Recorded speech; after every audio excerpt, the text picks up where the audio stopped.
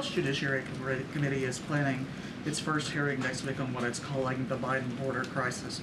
Wanted to see if you have a reaction to that. And also, can you talk a little bit about how the White House is preparing for all of these investigations that House Republicans are planning? So look, this is something my colleagues at the White House Council has been dealing with and responding to the committee. And I mean, look, I've said this before, and I'll say it again.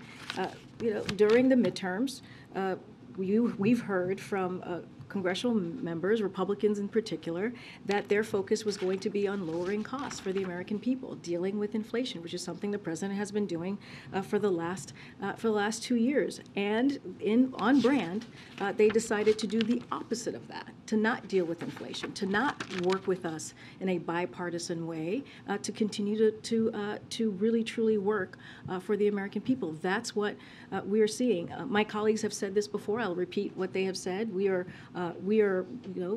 willing to work with the committee in a good faith fashion, but again, it has to be in a good faith fashion, and certainly talk about items or talking about anything that is pertinent, that is appropriate.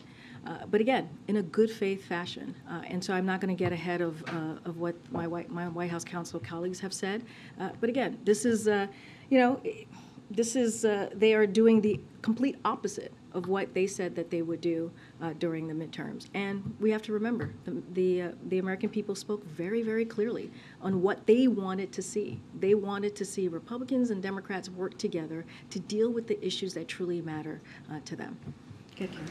You've announced some of these day trips that the president's going to be doing over the next week and a half. Obviously, in less than 2 weeks, the president will be doing the State of the Union. Has he started preparations for that speech, and is there anything you could tell us about that overall message that we might hear from him that night? We'll have more details on the State of the Union. I can say this is the State of the Union. This is something that the president takes very seriously, and he knows this is an opportunity not just to talk to the congressional members that will be in front of him, but also the American people, and talk about the successes of the last 2 years and how he sees his vision in the next year, especially as we go further into 2023. So he sees this as an important opportunity to talk about how we're lowering costs for the American people. What else are we going to do to make sure we deliver what he promised, right? An economy that's built from the bottom up and the middle out.